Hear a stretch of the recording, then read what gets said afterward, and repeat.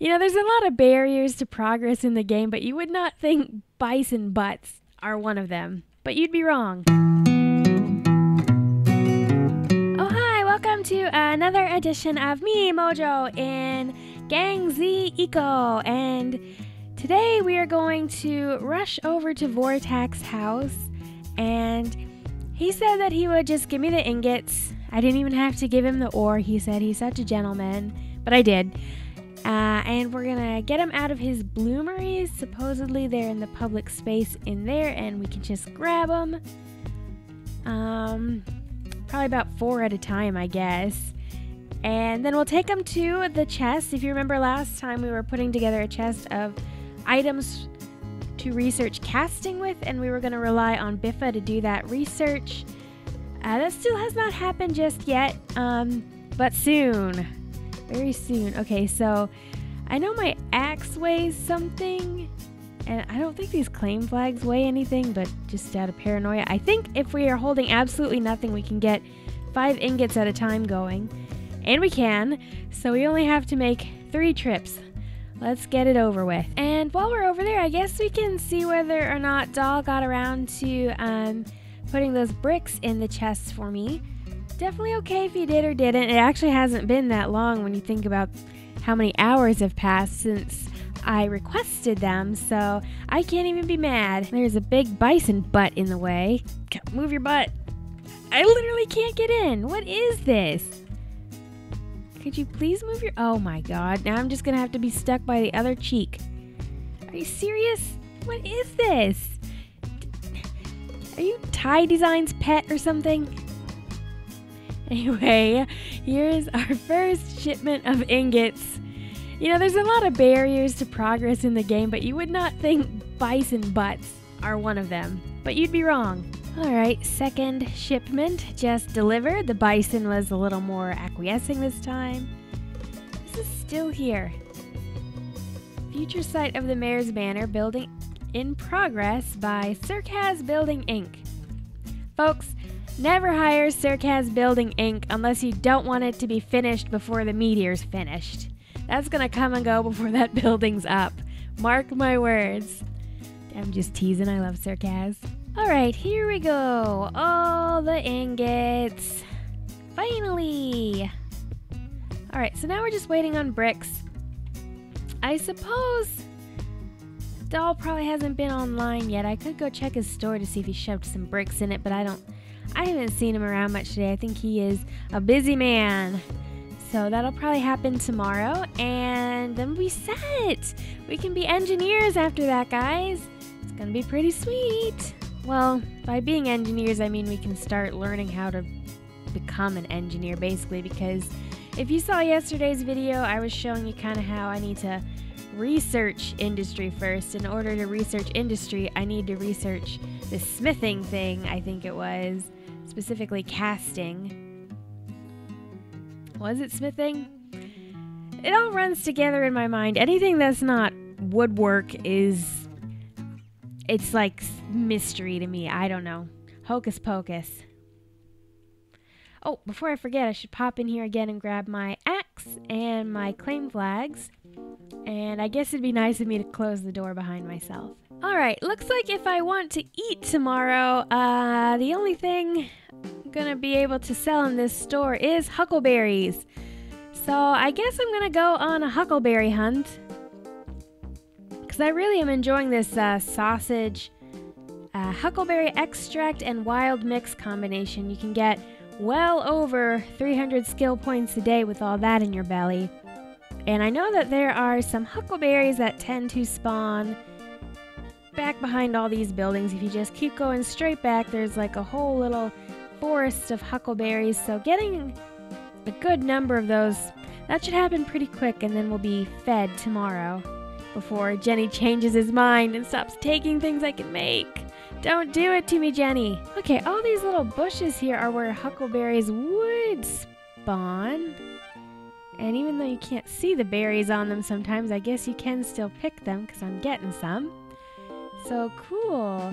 And I'm getting seeds as I go, and the picture of the seeds and the berries is the same, so I'm not sure if I'm getting a lot of berries or a lot of seeds.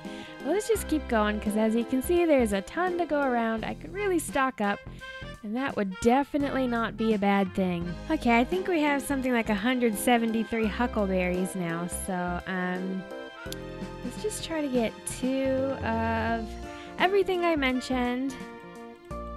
How much would that be? So we would need to give up, can we just type it in? I think 80 huckleberries, trade, and then there they are. We're gonna be well fed tomorrow. Thanks, Jenny. Vortac isn't quite done with all of his work down here in his mine, and he said he needed some more ramps and a couple more paths, so I'm gonna harvest some stone for him and make those before I take a break. Alright, let's throw these in and start getting to work on some ramps. And then we'll take a little break, and when we come back, we will see if Biffa is able to help us with our casting research. And I'll have to come up with a cool, helpful thing to do for him as a reward. I don't want to just give him raw materials and be like, thanks for the help. Maybe I can make some more furniture for his bunker, or some, you know, like work tables or something. I'll have to come up with something. Okay, so I managed to make 5 ramps for Vortac. I don't think that's enough probably, but beggars can't be choosers, Vortac. So I'm gonna go to his house and deliver that to him. And I heard a rumor that the blast furnace is finally finished, and supposedly in the back here, ooh, look at this bad boy. It's big. It's a lot bigger than I thought it was gonna be. So I wonder if I just leave the ramps in the public storage back here next to the blast furnace, if he'll find them. It's closer to his mine. So how does this work? So status storage, power. Okay, so it's like coal fueled. I bet you could put logs or something in there too. What are you making here though? Steel mostly. Yeah, a bunch of steel stuff. Steel roofs. Jeez. Man, that's going to be noisy if it starts hailing.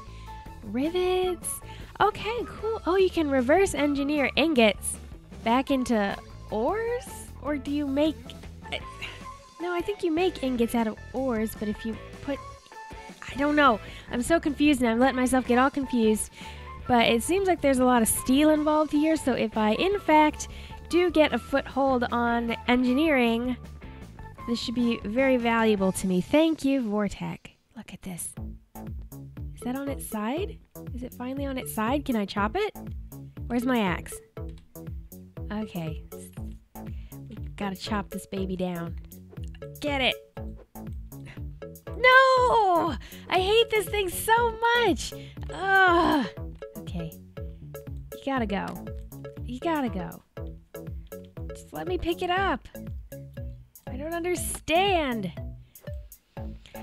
I'm gonna have to learn to ignore that thing or cover it up with something. I don't know. I used to be merely annoyed by it, and now I'm like through the roof. When I see that thing, I just feel such like unbridled rage. It's not healthy, guys. It's not healthy. Let's see if I can comfort myself with some food. What do I have in my belly? Mostly just wild mix, so why don't I just pop a sausage and some huckleberry extract if it'll fit. I'm feeling a lot better already. So it seems like Vortac is claiming that he purchased this gorgeous lumber roof out of my store and purchased it with stone that I can use to make more paths for him. How convenient. But nonetheless, I will accept his stone as payment and reinvest it in his mine. Alright, we're making him some more stuff with the stone from my store that he generously logged in and gave to me. It's kind of difficult to be unable to access your own store, but fortunately / unfortunately my store doesn't get a lot of traction, so it's not like that big of a burden for us to deal with it as things come up. So as you know, I mentioned we got the blast furnace going. Let me just go back across town here and try to show you guys something interesting. And we've only had it live on the server a couple hours in the grand scheme of things, but it's already been some interesting adjustments to the environment. Okay, so this is where all the pollution pours out. And look at this. Do you see how the ground looks kind of, ooh, non-existent, kind of sick and dry. It's like, look over here. It's still like pretty, like a nice rich brown, and over here it's kind of like wrinkled up and dried out looking. Do you see that? Do you see the difference? And the grass on top just isn't quite as green. It's kind of yellowy versus, over here we got some nice vibrant greens. So, okay, here's the quandary about eco. You have to do these things. You need steel in order to save the planet, and you have to pollute in order to make steel. So what do? Like, you have to do everything in moderation. You have to do some destruction, but you have to do selective destruction. Like, how do you know when enough is enough, though? That's the question. So I just came up here to see if maybe someone got a chance to work on the casting skill book. I don't think that's the case because my materials are still in the box to the left here.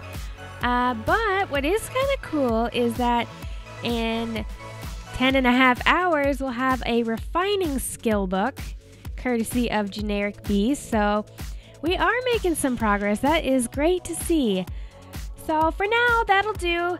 Thank you guys so much for watching, and I will see you next time on another pollution mitigating episode of me, Mojo, in GangZ in Eco. See you then.